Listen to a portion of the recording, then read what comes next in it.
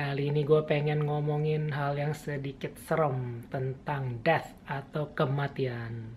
Bukannya pengen nakutin sih, tapi menurut Benjamin Franklin tuh presiden US yang dulu, ada dua hal yang pasti dalam kehidupan. Yang pertama, tax atau pajak. Yang kedua, yaitu kematian. Kita pasti suatu saat nanti bakal mati ya. Nah, tapi gue cuma pengen kita semua menanamkan di benak kita nih, apa sih warisan yang bakal kita tinggalkan setelah kita meninggal?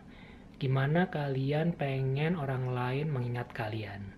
Ya, jadi jangan cuma hidup mencari uang atau ngumpulin harta di dunia, tapi yang penting menurut gue tuh gimana sih orang lain mengingat kita. Oke, jadi tinggalkan warisan yang bisa memberikan impact kepada orang lain. Oke, nah gue pernah baca juga dari sebuah buku yang ditulis Kevin Kruse. Dia bilang, life is about making an impact, not making an income.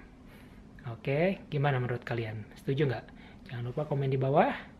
Kita ketemu lagi di video gua berikutnya ya. Oke, thank you. See you next time.